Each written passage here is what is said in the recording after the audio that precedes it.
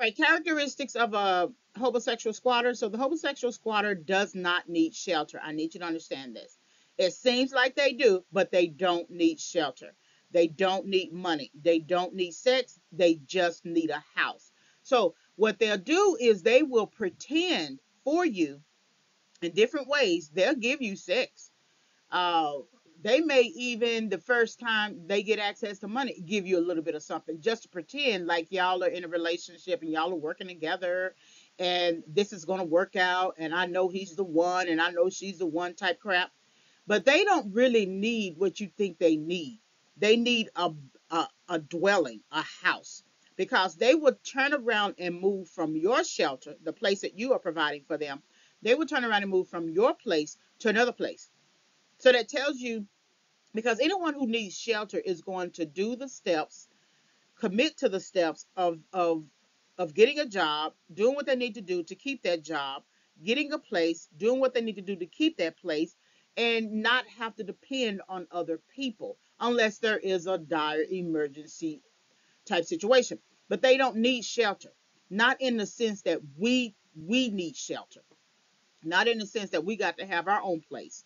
Not in the sense that we got to keep our own place because we don't want to live with a relative. We don't want to live with our mother or father or brother or sister, right?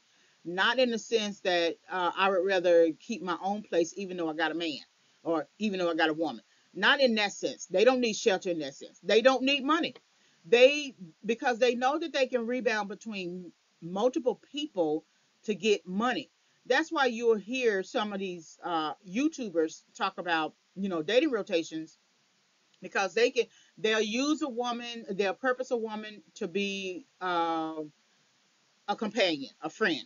They will purpose a woman to be a cook, a purpose a woman to be a vice, um, sexual partner. A lot of times they have sex with all those women because they know if they want to be able to get any money out of them, they're going to have to sort of prostitute themselves.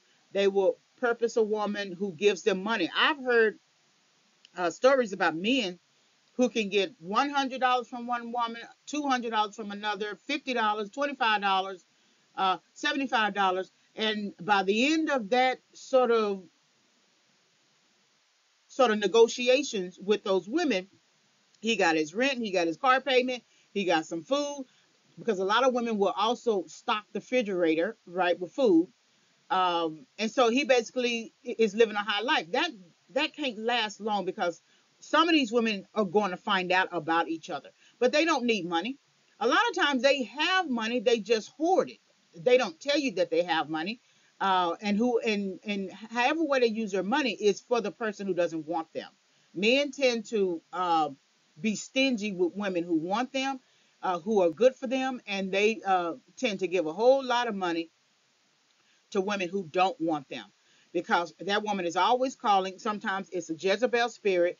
I had one ex whose ex told him that I can call you anytime I want to, and I know you come running. Okay, that's a Jezebel spirit. So they don't need money. They need money for another type of purpose. Like they're trying to convince whoever to be with them, and look, I'm gonna go get a job, and I'm gonna go get a place, and I'm gonna get some money, and I'm gonna contribute. But when it comes to you, they're not gonna do those things. So they don't really need money. They don't need sex. They can get sex anywhere now. Sex is very pervasive, like in culture and in society. You don't even necessarily have to pay for it anymore, right? Folks will give up sex, so they don't really need sex. And then what they need is a house. They need a place where they can reside and wonder and do stupid stuff.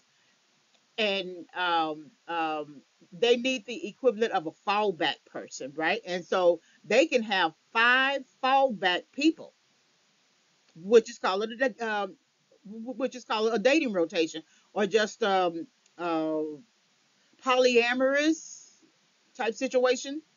They just need a house. They need a place.